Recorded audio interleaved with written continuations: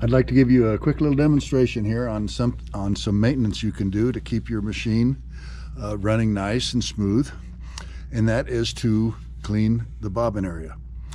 One of the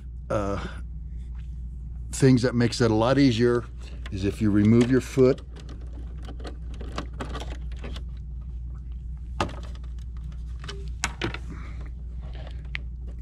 if you remove your needle, then you're not sticking yourself. The first thing you do is you remove your bobbin cover.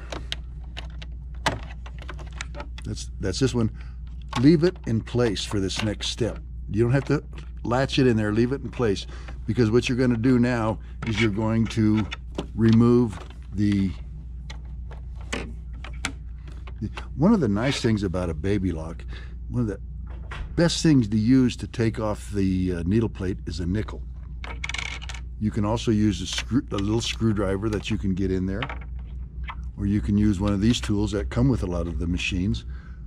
But what I find that I have on hand most often is a nickel, and it works really well on a baby lock.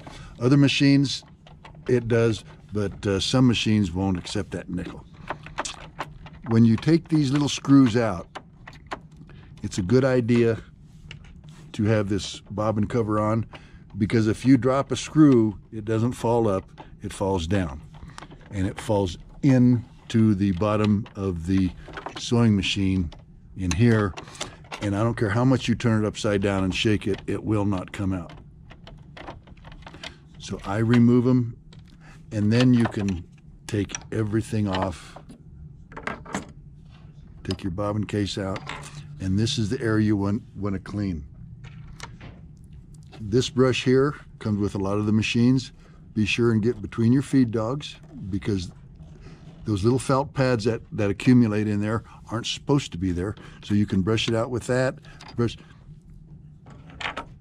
Here's one that I found out of an old machine someplace, and you can use this to clean out right there. That's what you're looking for. And this is a floor model that hasn't had a lot of use, so you can imagine what it's like. It depends on the thread you're using, the fabric you're sewing, and but that's exactly what you're looking for. A chip brush.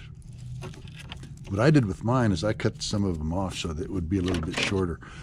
You can blow it all, you can brush it all around in there just to make sure that everything is clean. Canned air works. Be very careful with canned air. If you shake it, turn it upside down, if it runs out, it can spit all over the place, and that's not good for the inside of the machine. If that happens, I would suggest that you let it dry really well.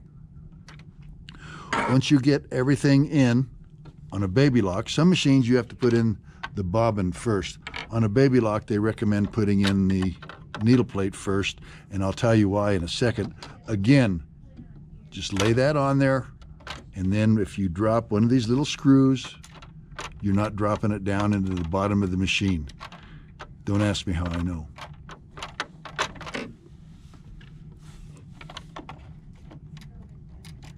Once you get them started, in the hole and started,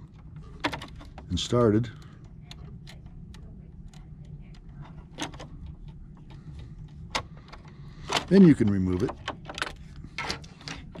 Give you a good idea how that stuff sets in there.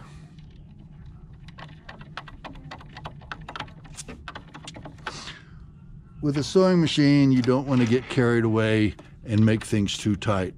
However, with a sewing machine, there's a lot of movement and a lot of vibration. It has to be tight enough not to come loose, but it can't be so tight that it comes apart on you. So I just make them nice and firm and snug. When you put your bobbin in, there's a little white dot. I hope you can see it. There's a little white dot here, and there's a little white dot right here. Those dots line up. There's a little stitch finger. Let me get a pointer. There's a little stitch finger right here, and that goes against this little spring, and your white dots line up. You'll have a little bit of a wiggle jiggle, not much. That's so your thread can pass through that stitch finger. You then snap on your, and you're ready for business. Just put your needle back in, put your foot back on, thread it, and go. And remember, this is what you're looking for. Thanks, and I'll try to get more demonstrations as this goes on.